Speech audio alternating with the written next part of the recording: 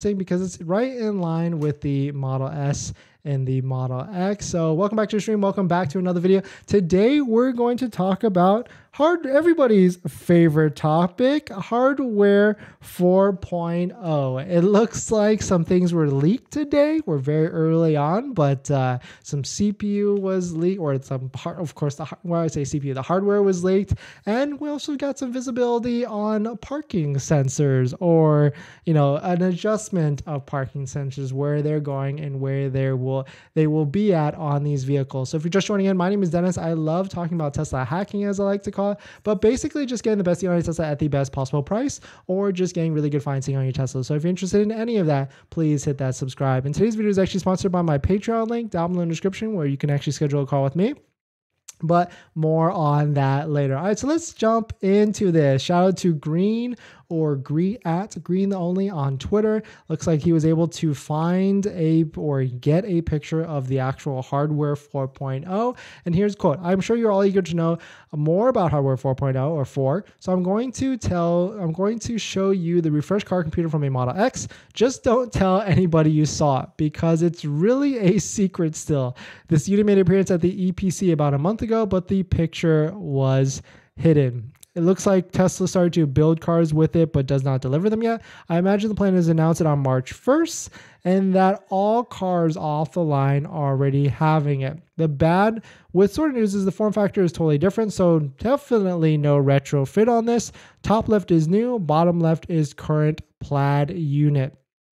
And then it gets into more stuff like the technicals and all that stuff, but we probably won't get into there. But that's big in the sense that no retrofit. So if you've got the current one, or if you took delivery pretty recently, this really only has to affect with like autopilot and full self-driving, but more so full self-driving. If you've got like those cool features with that, autopilot will work perfectly fine. It already does work perfectly fine. Now, of course, there are I don't know if I want to say issues. There's people like to point out phantom braking, but it's really just, it's a computer. It does weird things on certain highways, over overpasses and whatever. But once you start to understand why it might be doing that, it's a different story at the end of the day. But let's jump into this. Shout out to Not a Tesla app. First look at the hardware 4.0 from Green the Only.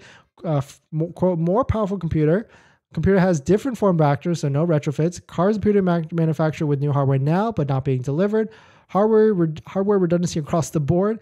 12 camera connections, one labeled as spare, but looks like it will include new cameras, higher power consumption, and will include radar with radar heater. So we did hear about this earlier, and how the new Vision will include Vision plus radar, but definitely some pretty interesting stuff. And then here's another tweet from Holzmar Catalog. Green says that there's 12 camera slots on the hardware 4 with one marked spare, so 11 cameras. Right now we have 8 cameras plus camera cam, so 9, possibly 2 new cameras. Quote, someone at Tesla told me they added 2 cameras in the fog lamp headlights to replace the front USS. So you can see here, this is just a bumper. There's no headlight here, but someone was able to actually get a picture. It's kind of a blurry picture here, but hardware 4.0, new cameras inside headlight. He's got an arrow pointing here, and it kind of looks like a camera in the headlight. I don't think I've noticed that anywhere else, but this looks like a European, that new color, the silver.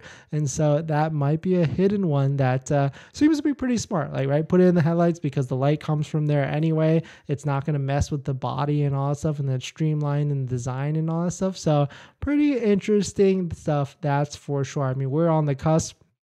Now we're starting to get, more excited about hardware 4.0, but really it's for me, that I understand it, it's only for full self-driving and not necessarily autopilot. And the thing with Tesla is like, Tesla Raj made a video about like buying tips for Tesla, and he said a really good thing. Is like, you can never predict Tesla, and you can never time Tesla. Tesla prices will go up, Tesla prices go down. New technology gets released constantly, not like at the end of the year or the beginning of the model year. It's not like other legacy manufacturers that will release like 3 to 4 features at the beginning of the new model year.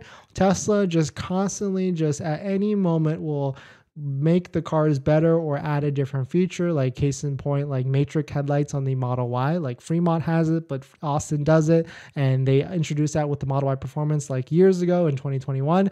So it's all over the place. Like, so really, I just, my piece of advice is, when you buy a Tesla, it's not going to be your only car or your only Tesla. I mean, most people probably, the average ownership life of buying a car is what, 4 to 5 years, give or take.